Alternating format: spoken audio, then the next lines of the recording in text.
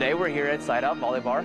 We are the latest volleyball bar in Houston and probably the coolest spot that you can go to. The space in itself is probably close to about 2 acres. The entire area, I couldn't tell you the exact square footage, but it's a lot. We want this place to have a real nice 80s feel to it. We've got some larger games here. We've got giant Jenga, giant Connect 4. I've got a giant chess set.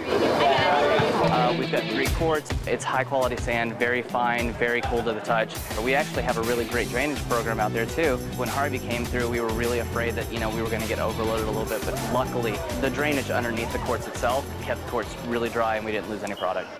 We have tournaments here that actually kind of dig into the local craft brew scene. And we have at least 80 craft cans. And then we have an all Texas craft selection on draft.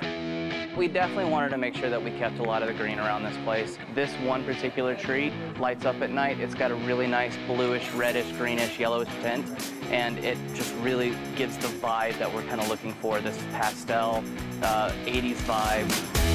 This really is something that you can't find anywhere else in Houston.